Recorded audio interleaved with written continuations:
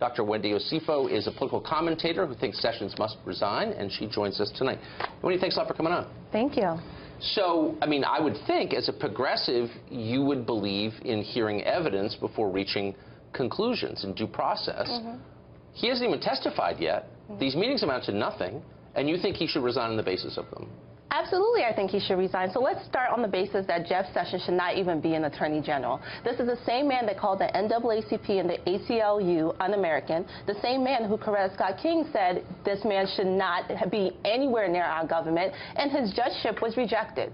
Sessions should definitely resign. He has no business in our government. Because he disagrees with you. Now, let me just say, I think the NAACP is a shadow of itself. I think it's a joke.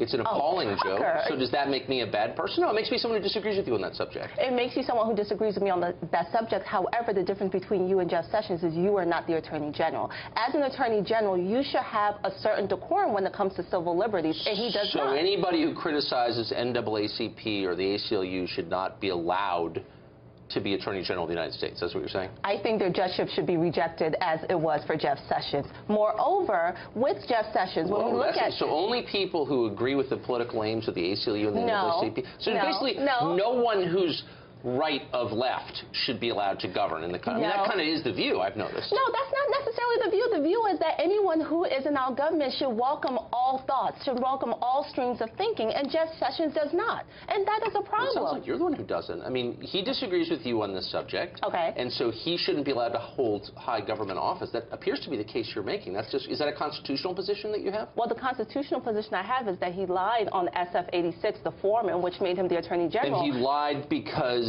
he was asked, did you, in the Congress, by the senator from Minnesota, did you, in your capacity as a Trump surrogate, meet with the Russians? And his position is, no, in my capacity as a senator from Alabama, an Armed Services Committee member, I met on 2 occasions in a meaningless way with Kislyak. Oh, Tucker, come on. You know that that's not the way in which the form is written. Furthermore, the form says you have to be honest and you have to be completely forthcoming with information. He did neither. How much do you know about this? I mean, that meeting with Kislyak was on his public schedule.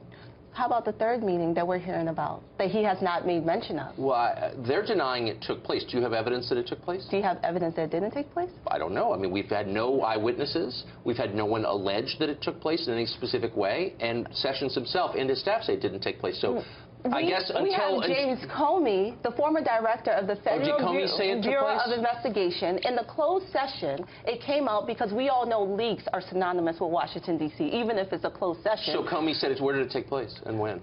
Well, Tucker, hello. They said that the third meeting happened. Now, Comey did not provide details. He did not provide details. I was not there, so I don't know if he did. But it's something you heard on television, therefore he should resign because of that. Because why? I mean, do you see the crazy? I don't want to be mean to you, but I mean, do you see that if before you destroy someone's life and force him out of his job and impute his character, wouldn't you want some evidence before you do that? But you mean the same way that Jeff Sessions was calling for Hillary Clinton for us to disband her? Like, he was destroying her character as well. Therefore, he deserves it now? Is that what you're arguing? No, I'm not arguing that. What are you arguing exactly? What I'm arguing exactly is that he was dishonest on his form. What I'm arguing exactly is that he has no place being an attorney general to begin with. What I'm arguing exactly, like the NAACP and he had some secret meeting about which you knew nothing. Absolutely not. What I'm arguing exactly is that this is another tile in the mosaic of dishonesty that is the Trump administration. And we have to look at it in totality. And that is a problem. So you don't like the administration. Anyone who works there should resign because they're tainted by the dishonesty. I mean, look, I guess here's the point I'm making, okay? I think Sessions is worth defending as a man because I think he's an honorable man, and I happen to agree with a lot of his ideas. He's honorable. He called a black attorney a boy. Even if actually he denies that he said that. Okay, so if I deny it, that's something that makes it the truth? I don't know. It's not proved. And I guess this is the point worth defending here.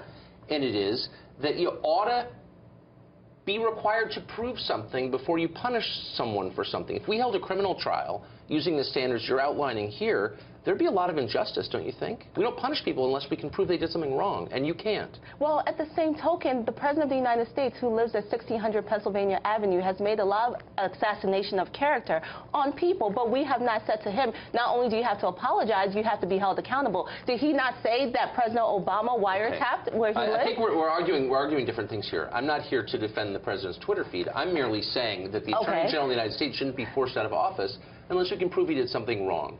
And in the case, for example, of the third meeting with the Russians, As if 2 wasn't enough. As if 2 wasn't enough. Do you think it's disqualifying if someone coming down off a riser is greeted by a foreign ambassador? Does that disqualify you for high office? Are you saying that that's what he did? Do you know the extent of his meeting? Yes, as you saw, well, that one meeting. I mean, I actually interviewed someone this weekend who was standing right next to him, who's not particularly a Sessions guy, just happened to be there, and I take his word for it. And by the way, there are a ton of other people in the room, like 100 of them, and no one alleged otherwise. I'm just saying, shouldn't we have a higher standard before we try to destroy people, or no? I don't think it's destroying him. I don't Forcing him to resign. That is not destroying him. He's already... How would you feel? You teach at Johns Hopkins. Yes, if I do. said, I've heard that Wendy may have, and I don't know any details about this at all, but may have met with some representative of a foreign government I dislike, and I'm going to go to her employer and say she needs to be fired right now. How would you feel about that? I would feel okay, because I know at the end of the day I can go before the world and say, actually, I did not. And we will see tomorrow that Jeff Sessions is not going to do that. Instead, he's going to say, you know what, I will enact executive privilege on this, and I will not answer these questions. And that's what we're going to see. And we're going to see him play the blame game and say, I lied on this form because I didn't know what I should put on the form. The blame game. That's what's going to happen. So I do think there is a higher principle here, but you clearly disagree. Wendy, thanks for joining us. Thank you.